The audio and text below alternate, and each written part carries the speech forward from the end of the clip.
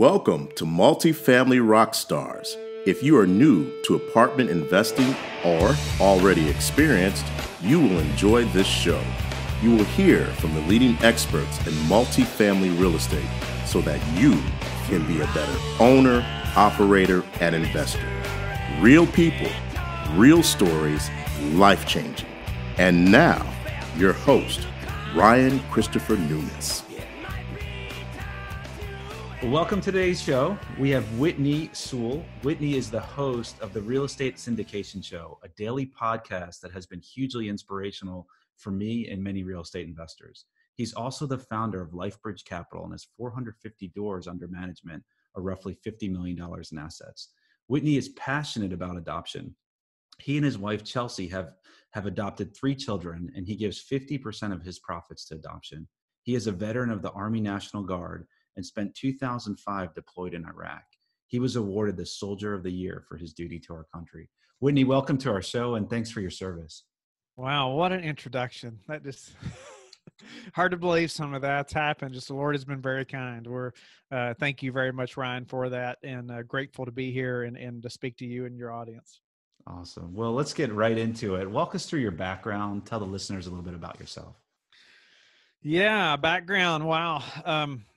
I would say I would start with after high school, I joined the military. It was like 2001. I'd say March of 2001 because that's important, because at that time we had no idea that our nation was fixing to be at war.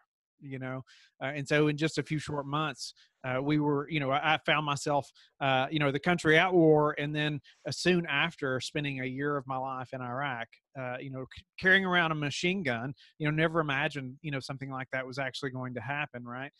But I did, and spent a year over there. Not everyone in my squad made it home, and so, it very tough times, for our men and women that are serving, in the military. I'm so grateful for them, of course, but thankful that I was able to serve. And one thing that I took from the military was what I like to call our never give up mentality. And so that was something that it's not an option to give up when you're at war. It's just, it's not an option, right? There's too many lives on the line. It's not okay. But, coming home, trying to figure out what I was going to do, I got hired by Kentucky State Police, and still that never give up mentality was so important. And it had to show from the way I wore my uniform to the way that I responded to every dispatch. Lives were still on the line. And then while I was a police officer, though, I had an income problem. And, making $30,000 a year or less, and even then, that's working every night, weekend, and holiday. That's working all the overtime, signing up for all the overtime that I can get, and maybe I make 40,000 then, so I was like, okay, I've got to figure something out here. And so I was on a hunt then, and I found real estate. And so I wasn't raised around entrepreneurs or real estate investors of any kind, but at that time, I read different books, found Rich Dad Poor Dad amongst many others, but a big part of what I learned there, though, was so many people had created wealth through real estate. I mean, a large portion of our wealthiest people, are growing their wealth in real estate. And so I thought, okay, if this many people can do it, surely I can do it too. Jumped in, bought a couple triplexes really quickly. That was in 2009, and learned a lot the hard way. Happy to get into as much of that as you want. Sure. But learned a lot the hard way, managing ourselves. But it was really early in our marriage. Lots of stress around that, but it was our own university, and lots changed obviously since then. But we kept buying smaller multis and single family until I became a federal agent. So I left state police, became a federal agent. That's what moved us to Virginia, where we live now. And then I learned about the syndication business. And I just couldn't believe that I hadn't known about this so many years before. I had no idea that this was even out there, but I just couldn't believe it. And so from the structure and discipline that I gained from military and law enforcement, and seeing other guys that had done this, before, and were buying 100-unit complexes, and they had no experience in real estate. I thought, okay, if they can do it, I can do it too. And so we jumped in completely to that business model, selling everything else, including another business and farm and everything, to commit to this business, syndication. And now, we've been in a few years now on the syndication side and commercial real estate, and obviously the podcast, like you mentioned, and we can get into as much of that as you want. Oh, that's fantastic. So we walked through a little bit of why you decided to get into multifamily. Tell us what your goals are for 2020. Well, I would say maybe they've changed a little bit over the last few weeks. As far as goals for 2020, I think my business partner and I, a few weeks back would have said we'd love to do at least 1 to 2 more deals, maybe 3 more deals this year. But ultimately, now that, what's happening in the market, what's happening with this virus and how that's affecting us, there's so many unknowns at the moment. And I think we're still need about 2 weeks to a month, maybe, before we really have a good feel what this is going to be. And even then, we may not know the full extent. However, I think we'll get a feel for if this is going to keep getting much, much worse or not. It's going to affect us all in a big way, no matter what market we're in. But it could still get a lot worse before it gets better. And so ultimately, a goal, is for our properties to keep operating the best that we possibly can. Right. I mean, so we can, but, we want to work with our tenants. We don't want to have to kick people out that don't have jobs at the moment, that are just now losing their jobs. And we want to learn to operate as most efficient as we can, but while also taking care of our tenants, taking care of our investors, all at the same time. So keeping our properties cash flowing as much as possible, while also working with tenants, investors, and we're still looking for deals. I won't say that we're closing that off, but I would say we won't be submitting any offers for probably another month to 2 months at a minimum. Wait till the dust settles. Right. Yeah. So I wanted to jump in and talk about your podcast, which has been a huge inspiration to me and many others. And just wanted to talk about, behind the scenes, what inspired you to start your daily podcast? So I only knew of one other real estate podcast that was daily, and he's crushed it in just a few years. And so I thought, okay, if that's, and I know him personally and we're friends, and I just thought, okay, if he can do it, I can do it too. And, and said, okay, let's make it happen. And so that, doing a podcast, it's done so many things. I'm sure we'll talk about it, but initially it was a way for me to just increase my network very, very quickly. Right. And to educate myself too, all at the same time. It does so many things. But, in that instance, like before a couple of years ago, I never imagined having a podcast. I mean, never even dreamed of it, never thought about being a podcast host, but then when I seen that, okay, this is something that can help you scale and help you to just increase your network really quickly. And said, okay, where do we start? And how did you go from 0 podcasts to the first podcast? Maybe walk us through that big leap, that jump, that leap of faith, if you will. It's so hard to get started. Like I get questions every week. People schedule calls and they want to know how to do a podcast, how to get started. And it's like laying out a plan. Ultimately, what all has to get done, figuring that out. Most of you can find for free online, how to get started with a podcast. But ultimately for myself, I talked to so many people who were already doing podcasts just like you did, right? I talked to so many people and asking questions, and, and they're telling me how much work it was, right? I mean, it's so much work and can't seem to get it all done. Can't get the show notes done and all this. But they all had one thing in common, and that was that they were all doing weekly shows. So I really thought, okay, wait a minute, am I really making a horrible decision here, by thinking about doing a daily show? And then, but also I would say I had a great coach, had a great mentor. And that's where, I would share those things with him. And he's like, well, that's why you got to do it, because nobody else is going to do it. Nobody else is going to put the work in. So that's why you got to do it. And so I said, okay, we're going to keep pushing forward. And so how much time does it take you? Just maybe give us some color as to what's happening, like where you are now, what you had to do to start it, how many people you have supporting your initiative. So initially, it made me scale. I knew that there was no way that I could keep up with doing everything myself. It's not possible. It's not possible. Even a weekly show, I probably would have quit by now if I was doing it all myself. Okay. And I know that, right? And it's not the best use of my time anyway. So from the beginning, I built a team of virtual assistants. We had 4 virtual assistants from all over the world that were doing different things for the show almost every day. And then, I had another assistant that was more like an executive assistant locally that would help me manage all that. And she did lots of things for me outside of the podcast as well, but she played a key role in helping manage all these people and all the processes that we put in place to make that happen.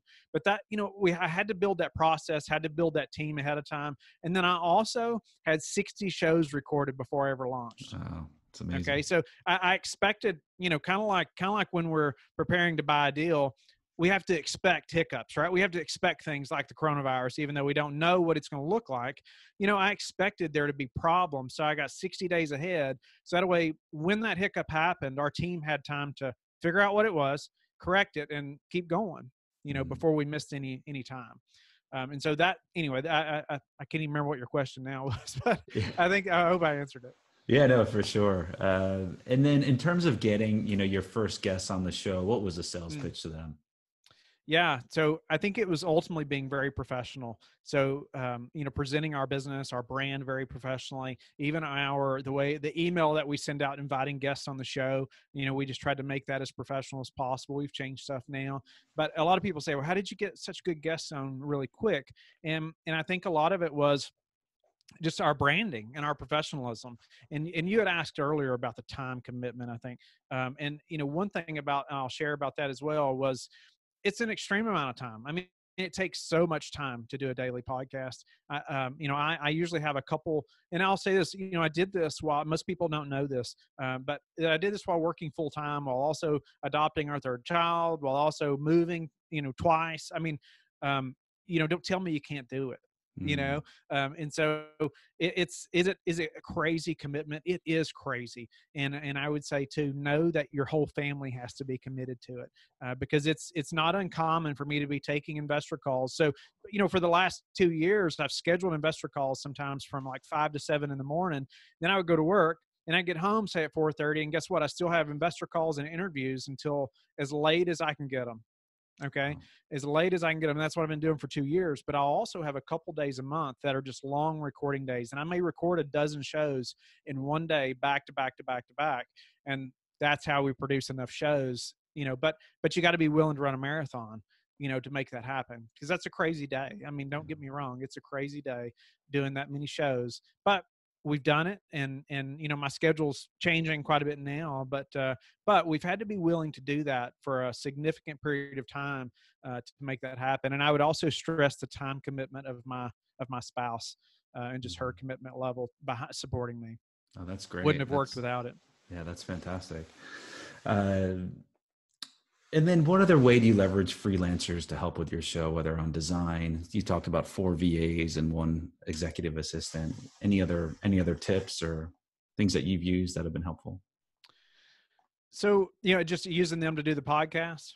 Yes. And other ways, if there's with LifeBridge Capital, if there's ways. Yeah. So I use VAs for lots of things. And now I have some that I use like often, some of the same VAs if they have a specific skill. But you have to think about, do I want help with a specific skill, or is this somebody that's going to be like an executive assistant? Because it's 2 totally different things, and you're going to hire them totally differently. And so, if I want somebody that's an executive assistant, well, depending on what their role is, if they have access to sensitive information or investor information, or if they're helping me with capital raises, things like that, well, I'm doing a background check. I'm doing a series of interviews. I mean, like, there's lots of things. Like, this is an employee. I mean, I'm going to know a lot about this person before they're going to have access to those types of things, right? But if it's somebody like you need help with show notes, that's a totally different type of person. Or, so, I'm going to put out, I use Upwork almost to find everybody that I use. Okay. And so, I'll find somebody on there. I'll put a job description, and your job description is so important. Be very detailed. And I would add too, put something in there that makes them respond a specific way. And so, I put this big long description to give you an example. Excuse me. And in the last paragraph, I said, in the middle, just kind of randomly, just very quick, I said, if you're interested, submit a video application. Okay. And then I just kept talking, in my description, like I didn't even say anything about that. Okay. And then, I'll see who actually submits did you read it? Sure. How Sure. motivated are you to work for me, or to help me? I tell them to go to my website. I tell them to do those things. And then I'll ask questions around how they think we could improve, anything like that. And so I'll know, did you do your homework? Did you look at my website? Do you even know who I am before you submitted your copy and paste application? And so things like that were very important. And so I did that once, and I didn't get any videos. And then I did it again, and then I got 4 or 5. So I would say, don't just say the first time you put it out there that you'll get the right person, but it takes some practice. And somebody, like I said, somebody doing show notes, you just need to know they're good at that, and then it's just a repetitive task. Sure. Sure. But somebody that's an executive assistant, well, that's a totally different thing. And what are some of the biggest challenges you faced along the way? Schedule. I would say schedule, what we just talked about. And because I can't stress the commitment enough. And somebody asked me on an interview the other day, what's something that that you wish you'd have known then that you know now, just about what it took to get here. And I would say the commitment of my entire family, or the sacrifice for my wife and my kids, but it's that commitment level, just the schedule that it's taken for me to do this has been insane. I mean, it has, and I've had to just be committed to just keep running the marathon, just keep going, but not only me, my spouse as well, my wife, she's had to be very committed, and she's been amazing. I couldn't have done it without her, that's for sure. But to commit to this many hours a week, doing all these things and doing them well, or as best I possibly can, everybody had to be committed. And it's been a challenge, like when is family time, and blocking my schedule off. So, Sure. Nobody else can schedule a call with me, because that's when, I'm committed to the family then. And Whitney, you had to talk a little bit about your career. Are you still working full-time, or are you transitioning to multifamily full-time? So I am still working full-time. I am transitioning. We wanted to have great health benefits, and going through our 3rd adoption, I wanted to keep those benefits until our daughter got home. We knew she was, good and healthy, all that stuff. But then also just the unknown in the market right now, I may stay another month or 2, something like that. But ultimately, yes, I'm transitioning full time. Okay.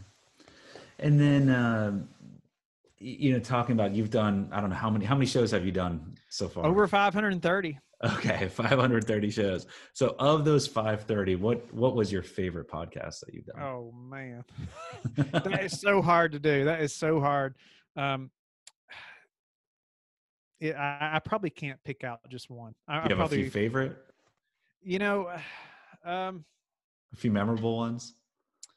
I do have a few memorable ones, and I would say it's probably with I won't mention a name, but with people who will really share their real story about how they got where they're at. There's a few shows, or I would say there's numerous, but and I almost shared it myself already too, but it's just like, it's not as easy as what everybody makes it out to be, right? Sure.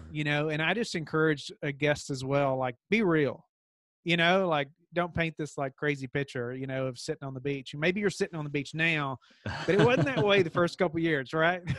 Sure. And those are some of my favorite shows, and people expect like this amazing piece of advice that's going to get them to the next level. And what I find, like, even through my own show, it's my own personal development that really, like, just keeps improving. And I just see improvement in our business and in my personal life, and I mean, and professionally as well, because of those things.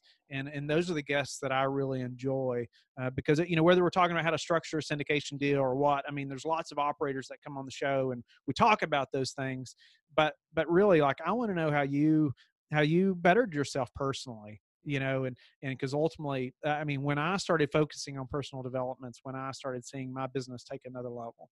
Sure. So if we switch gears to multifamily and some of the deals that you and your partner have looked at, what's your perfect deal? What, if you were to put, qualities into a perfect box, what would fall into that? I don't know if there's a perfect deal. I would say there's definitely things that has to happen before we're going to pursue a deal. Whether that's a preferred return or whether that's a certain IRR, and even that's subject to change, right? And we're, everybody in the industry is learning that right now, right?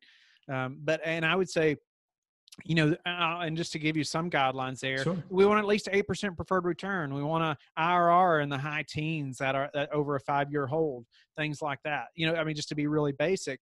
Sure.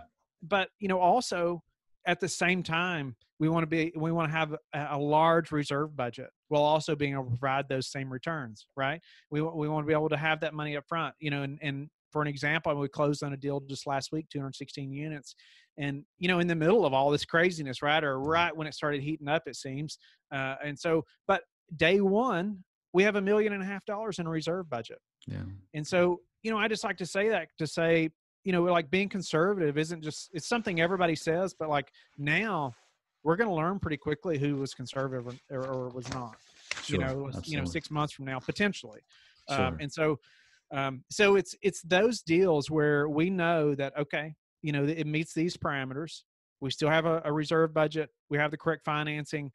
Everything we can see, every massive risk we can negotiate or, mitigate right here, pretty quickly. Okay.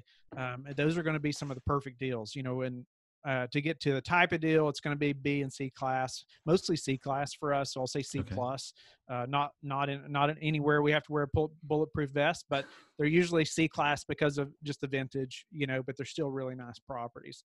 But 150 plus units. 150 plus. Anything on the demographic side that you look for or location of the asset? Great question. I really want more steady job growth or population growth, things like that. I want to be able to see, one place we really like, or like Colorado Springs is a city that we're investing in. And, we can show population growth there for 100 years. Okay. Is it as big as Denver? Well, no. But it's very steady. It's very, very steady and has been, over a very long period of time, through many recessions and things like that, or do you see that U or V dip or something like that? Yes. But over a period of time, it has a great history, of growth. But whether it's jobs, whether it's population, but also obviously employers in the area. There's some really large employers there. Amazon's building the largest warehouse there within 2 miles of a couple of our properties. It's the largest warehouse in Colorado and 7 surrounding states, close to the airport in Colorado Springs. So obviously that's somebody, we love, having Amazon that close, sure. and then building a facility that size. And I would like to think that they do more research on a market than we ever could. Sure. Absolutely. And then are there any automatic deal killers for you where, whether it's asset type or anything about the asset that you're like, hey, we're staying away from that? Well, going back to the market a little bit, populations that are just 100,000 people or less, or, potentially 200,000 or less, we're probably not going to consider, or just looking in markets like that, depending on what's happening.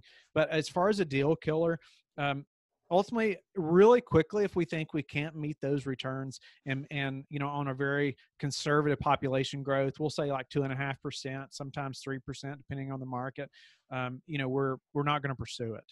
And then we're really going to stick to that. And so this past deal that closed, it was presented to us in June, and the broker, he came to us and we just said, no, it's way overpriced. We think this is where we would be at. And we told him, and we didn't make an offer. We didn't submit an LOI, but we just were very upfront, said, no, it's way overpriced. And so it went under contract with another group, falls out of contract. He comes back. We say, no, it's still overpriced, and then, a few months later, he comes back and we say, this is where we're still at. This is what the property's worth. And then we ended up getting it, for really close to that. Okay. That's so, great. but, a few million less than what the other group had under contract for. So, but I say that to say, you got to have patience, right? You got to have patience. We're going to stick to those numbers, and we're going to be conservative. There's groups in that area that we're underwriting, large groups, to 4.5% rent growth, and it just blows my mind. Sure. Sure. And so we were less than 3%, and still got the deal, and we're thankful now that we did. Yeah, no, that's great. Congratulations again. That's exciting. And then walk us through some, whether this deal or a previous deal, some of the things that went right, some of the things that might not have gone according to plan. Yeah. One big thing with this, I would say with this specific property was the seller. He had certain things that he had to get done. I won't go into too many details, but there were specific things that we had laid out that he had to have done before we could close. And we're just 1 or 2 weeks before closing, a week before closing, and then we get and he still has not made any effort to do these things that he knew he had to get done, right?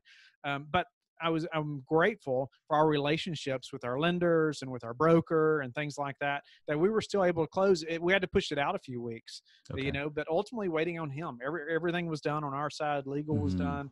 Our loan had been approved by the committee, many things like that. But I think if we hadn't have been very on top of it personally and had our ducks in a row or, our things done, that it could have potentially killed the deal. Especially with the market or, what we're heading into right now with coronavirus and lending potentially going on a halt for a lot of lenders, that we probably would have been halted for 30 days or potentially not closed. And so, that's a few things that we didn't expect there. I would say, there's another property there that's really close to this. Even things like when I talk about being conservative, and it's so relevant right now. Well, like the 2 bedrooms, for instance, we're renting for around $925, $950 when we took the property over. We underwrote for around taking those to $1,050, and within about 6 months, they were some of them were turning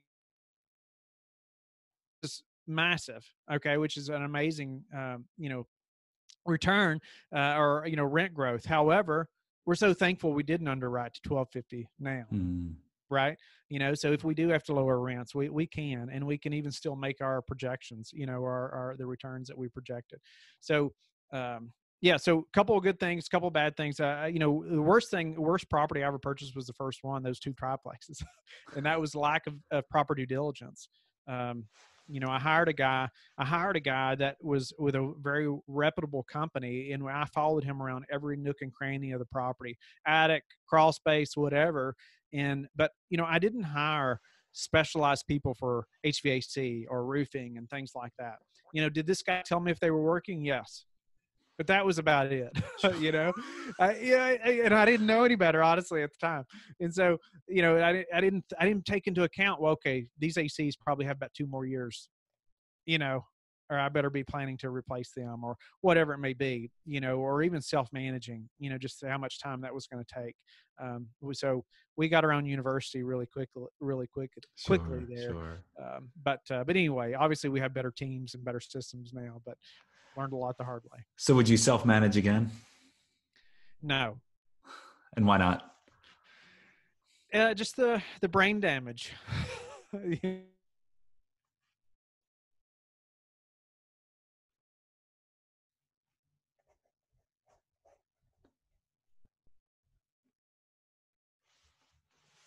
In the end, probably not. It's just not the best thing for me. When I can hire professionals, work with professional management, they're going to do it better than I ever could anyway. And I'm going to do tasks in our business better than they're going to do. So, I'm going to focus on my roles and what I need to do. And then I'm going to hire the professionals, and potentially we may have our own management company someday, but it's still going to be other professionals that are better at those tasks than I am. Okay, no, I appreciate that. So, we touched a little bit upon this. You just closed your deal last week. The coronavirus hits. So what are you all doing to prepare for the potential impacts and the fallout from coronavirus? Great question. So, business plans have to change, right? Whether obviously we were planning to do lots of renovations and lots of improvements to the property. And I would say there's things that will still happen, especially things that are must, especially if they're safety hazards or just even cleanup, just simple, like the property had a lot of trash around it, and we're going to fix things like that. Or whether it's hand railings that need to be fixed or things inside of specific tenant or units that need to be fixed for safety or for just use. We're going to fix those things. Are we going to paint every exterior now, or are we going to do things like that, that are just cosmetic? Probably not. The common areas and pools and things like that are not going to be used, probably for a while now. So that's areas too that are not going to be improved right away. Hmm. Right. And so, we don't know the full extent of what this is going to bring on us in, say, 2 months, from now. And so I think in a couple of weeks or towards the end of this month, and then especially towards the middle of next month, we're going to get a better feel for our delinquencies and how many people can't pay, how many tenants are losing their jobs. Our management companies are going around, or one way or another, and trying to fill out, how many tenants are going to lose their job. Where do you work at? And documenting these things so we can kind of get a feel for what to expect a month from now. Things like that. So trying to be proactive. Where do you work at? Do you feel like you're going to lose your job? We're not planning to kick you out because of it. However, we still have to pay our bills, And so we're trying to figure those things out. I know some people are reaching out to their lenders to see if lenders will, give them a break for a few months. And and we're going to reach out and say, what's the plan? How are you all helping these owners? How, if it comes to that, Sure. and then, because we want to be able to pass that along to our tenants as well. And even, my business partner and I are developing a plan now. So personally, we're debating about giving every tenant like $100 gift card to the grocery store or something like that, just to show we care, to provide them a little bit of relief. Obviously that's not much, but you're talking this many tenants, that's a lot of money, Sure. But if lenders will give a break in some way, then we want to pass that right along to the tenants as well. If we could give them half a month for free, or even a whole month for free, or 2 months half, we want to be able to do that to help support them. It's a hard time. And we just feel like, biblically as well, we just feel like we should help them if we can. Yeah, that's great. That's awesome. And, you had mentioned that you're kind of waiting a month or two to see how the storm passes before, offering on properties. Any thoughts as to when are the signs for you to say, things are cleared up, we're ready to review more deals? What are going to be the markers for let's keep pursuing opportunities? Great question. And I don't have a great answer as far as a timeline or even the markers, like it's so unknown right now.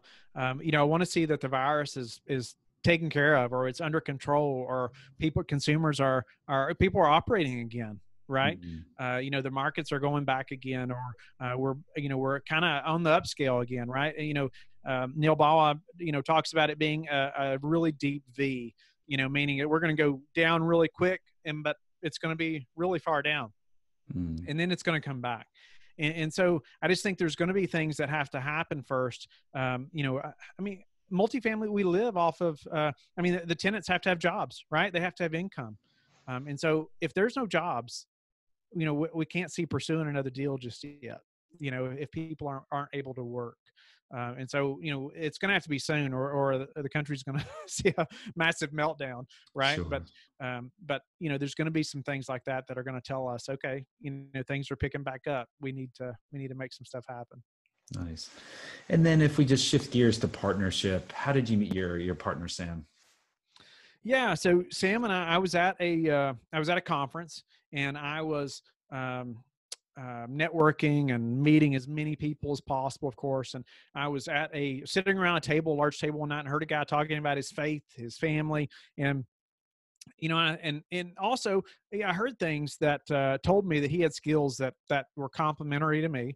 Okay. And I thought, okay, my wife and I had been praying for a business partner for a long time. Mm-hmm. And I'd been asked by lots of people to partner, lots. And at one time, it's like numerous times a week, like somebody's calling to talk about a deal or wanting to partner on a deal.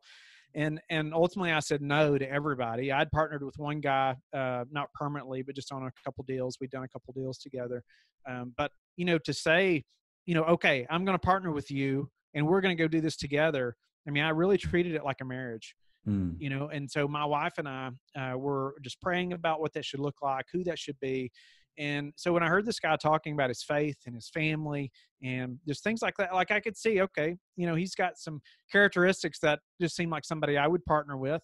And we had another meal together, and then with amongst other people. And then the last night of the conference, I met with Sam, and I say, why don't we have some coffee? And I just really put it out there. I just said, my wife and I have been praying for a partner for a long time. You seem to fit that bill. Not to say it's going to happen, but if you're open to a partnership, I would love to discuss that with you, or us get to know one another. And so that was really a turning point. Okay, so at that time, we were in his hometown where this conference was, and he ended up taking me to the airport, and it was like 10 or 11 at night. And we were going past his house. He took me by his house. I met his wife, and when I got there, it's like 11 o'clock at night, and she had homemade bread and coffee ready for me. So I knew it was meant to be. It was meant to be. That was it. It was over with. You know? So. But ultimately, we really thought strategically about that, and we both were very business minded, very thinking about it being like a marriage, and just prayed about it together as well. But then we had numerous Zoom calls with us and our spouses all together for hours, numerous times, just asking any question that we could think of, knowing this is what we're doing. We're really entering almost a marriage here. Okay. And so we just really wanted to lay out any questions we had. I even went back to his house and stayed for 3 or 4 days just to get to know them. Wow. Okay. Ultimately stayed in their house, just to get to know them and interact with their family and their kids and, all those things, go to church with them, just numerous things before we finally said, okay, we're putting our rings out, whatever. We're moving forward, with this together.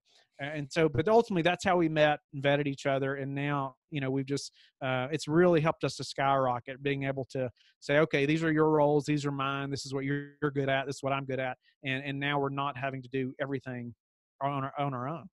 That's great. Maybe you could talk a little bit about the roles that each of you plays and how that partnership works so well. Sure. So, Sam is really good with numbers. I call him our walking calculator. And so, he's really good with numbers, really good at Excel. And we've got a lot better software now that helps us to underwrite deals and stuff. But still, I trust his ability in underwriting. And so now he does pretty much all the underwriting until he finds something that we should pursue, and then we look at it together. And so instead of me having to do I do investor relations and all that stuff, of course, and marketing, but instead of me having to do all that, underwrite deals, trying to do due diligence, asset management, all these things, we split those roles. He's boots on the ground, where our properties are. And so, while I may be there once a quarter, sometimes more often, depending on if I'm there for a conference or something, he's there with the management company, and then I'll usually be on the phone or virtually or something like that. But he's boots on the ground there. While we're both looking for deals at times, I'm more the investor relations guy, and he's our boots on the ground. He's underwriting deals and asset management. We both play a role in each of those roles, I would say, but we both know, like, this is your focus. Sure. This is your focus, and then I have an assistant, that's amazing as well. And a lot of the roles that I used to try to do too, even around the podcast or capital raising, whatever that may be, she takes a lot of that off my plate now as well. And so that's been a massive help. Yeah, that's great. That's fantastic. So as we go into the wrap up stage here, what advice do you have for people getting into the business, both passives and first time syndicators?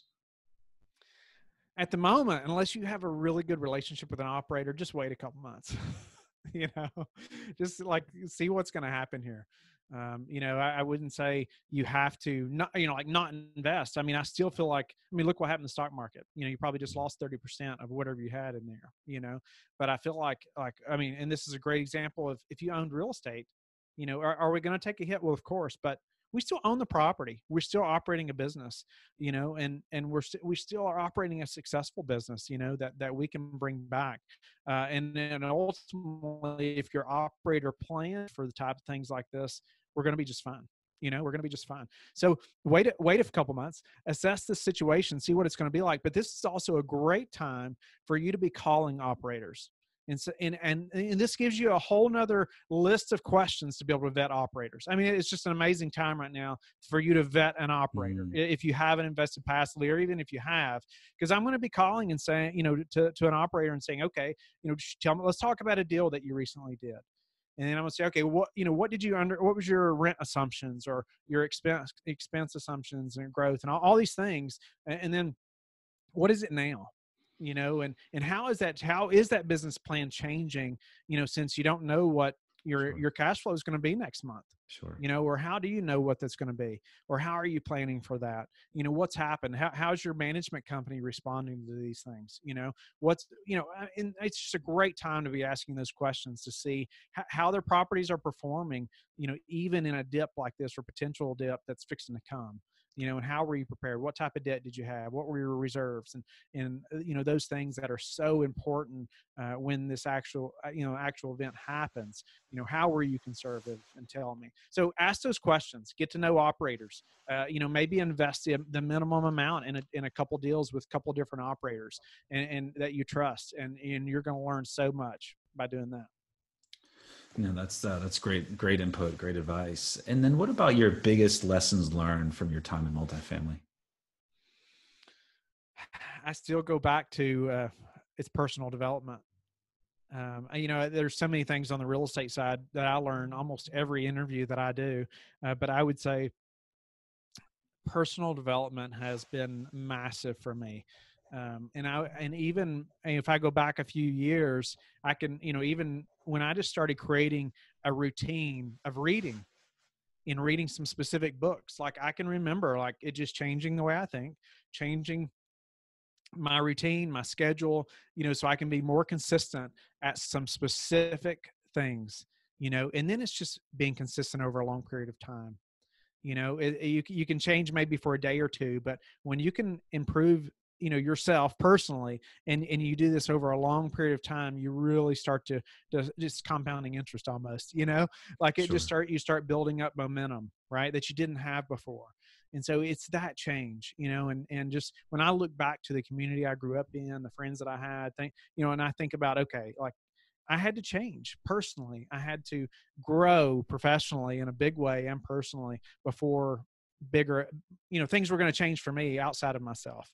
Sure. And so that's what's happened for me, even to help, our multifamily business grow like it has. It started with me personally. Whitney, again, thanks so much for your time. This was just a fantastic interview, and it was such an honor to have you on the show. How can our listeners get in touch with you? You can email me, Whitney at lifebridgecapital.com. You can call or text me at 540-585-4338. I would love to talk to you, help you any way I can. Awesome. Well, Whitney, thanks again. This was fantastic, and really appreciate your time. My pleasure, Ryan. It's been a pleasure to get to know you as well and watch your growth in the business.